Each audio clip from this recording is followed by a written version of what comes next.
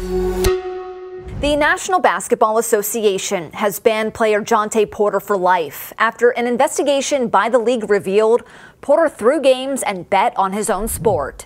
According to a news release from the NBA, the league's investigation found the 24-year-old Toronto Raptors forward disclosed confidential information about his own health status to an individual he knew to be an NBA bettor prior to the Raptors' March 20th game. Then another person whom Porter associated with and a known NBA bettor placed an $80,000 bet wagering that Porter would underperform in the March 20th game, a bet worth $1.1 million.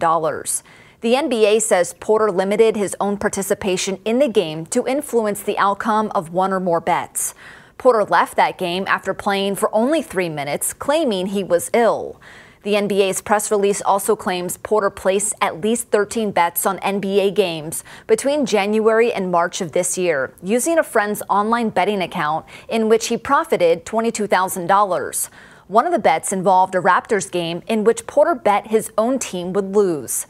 According to the collective bargaining agreement between the NBA and the National Basketball Players Association, NBA players are forbidden from placing bets on NBA games. Punishment may include a fine, suspension, expulsion, and/or perpetual disqualification from further association with the association or any of its members. NBA Commissioner Adam Silver said in a statement, "There is nothing more important than protecting the integrity of NBA competition for our fans, our teams, and everyone associated with our sport, which is why Jontay Porter's blatant violations of our gaming rules are being met with the most severe punishment." The NBA says their investigation into Porter remains open. At this time, he's not eligible for reinstatement.